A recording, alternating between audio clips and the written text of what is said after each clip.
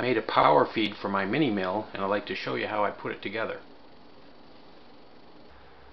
These are the parts I used.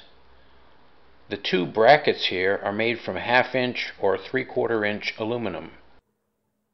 I bought this variable speed controller and a plug-in drill.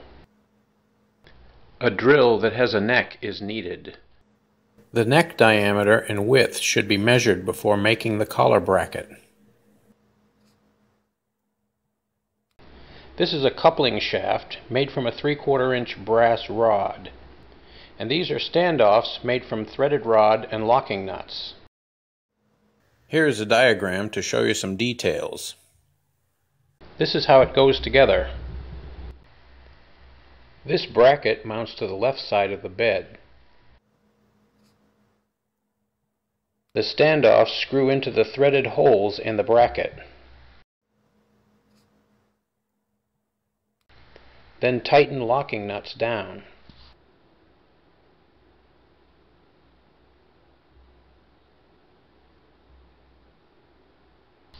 Next, set the spacing between the nuts.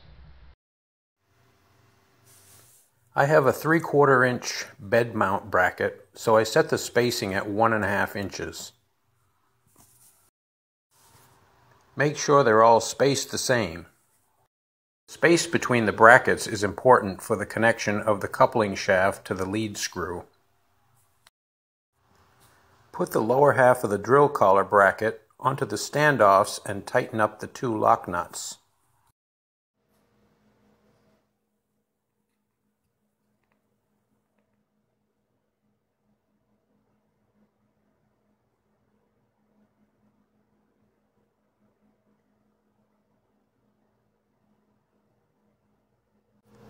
The drill has a reverse thread retainer screw with a Phillips head.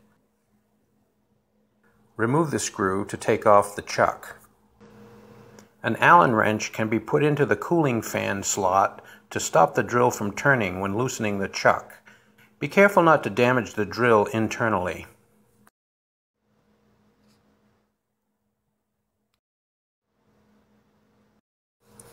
The drill shaft has a 3/8 24 thread that fits into the coupling shaft. On the other end of the coupling shaft is a hole and a cross pin that connects to the lead screw on the mill. An 832 flathead screw can be used for a cross pin.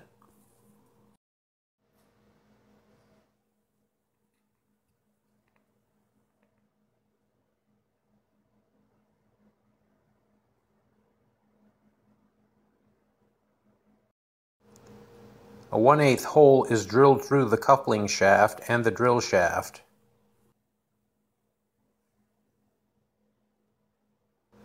A 1/8 cotter pin can be used to prevent the shafts from coming apart.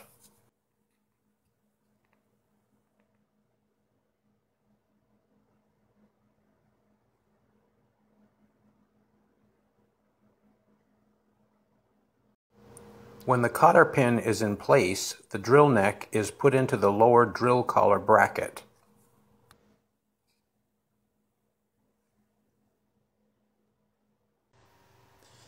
The upper part of the bracket is then put in place and the 1/4 screws put in loosely.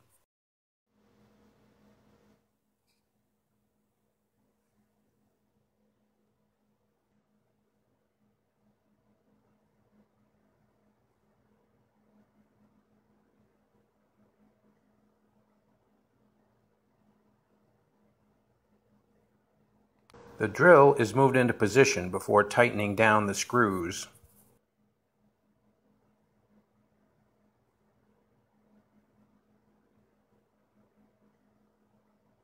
On the left end of the mill's bed, the cover gets removed. Then the M6 screws come out.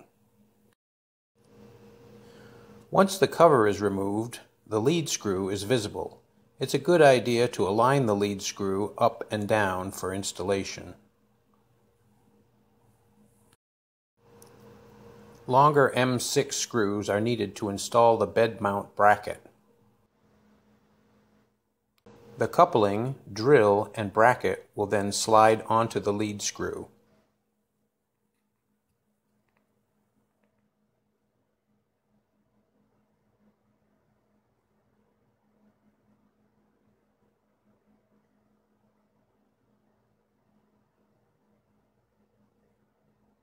The longer M6 screws should be installed loosely at first.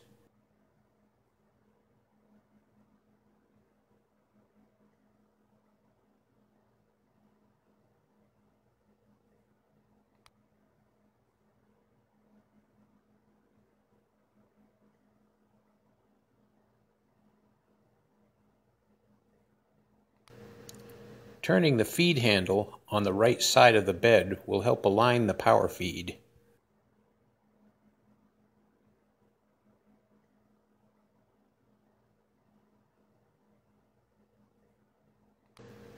When feed motion is smooth, tighten the screws and check for free motion again.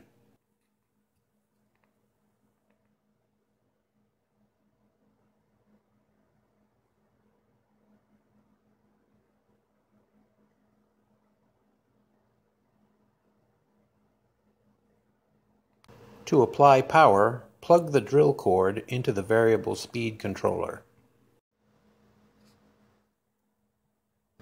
The speed controller then plugs into any outlet.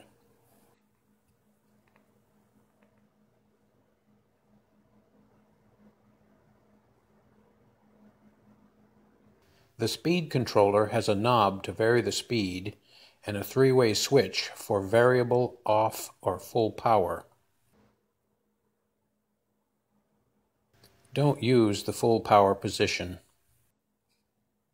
On the back there are 4 screws for the cover plate.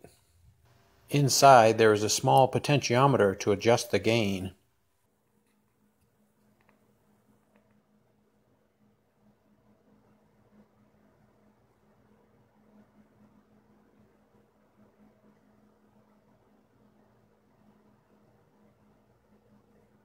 Since there is live voltage under the cover, you should use rubber gloves when making adjustments. Here is where you can adjust the gain for the knob on the front of the control. Adjust, then check. You may need to do this several times to get it where you want it.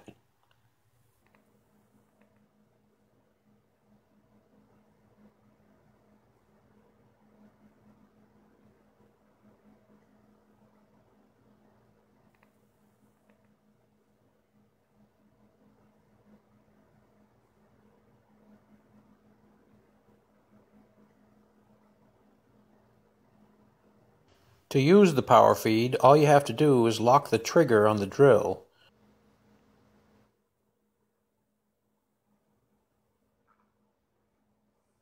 Turn the switch on the controller to variable, then turn the knob.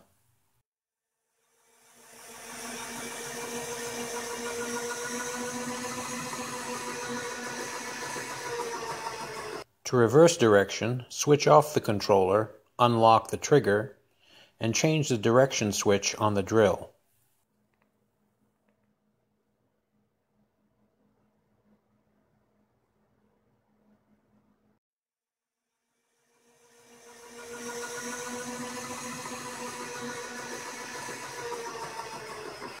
Be careful not to over-travel the bed. There are no safety cutoff switches here, so you could damage the power feed or the mill if you run the table to the end of travel.